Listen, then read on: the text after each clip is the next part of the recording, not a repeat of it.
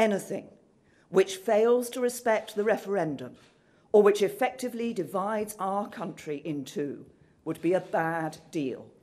And I have always said, no deal is better than a bad deal.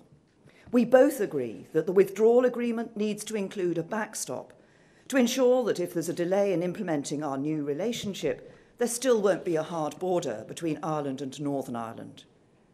But the EU is proposing to achieve this by effectively keeping Northern Ireland in the customs union. As I have already said, that is unacceptable. We will never agree to it. It would mean breaking up our country.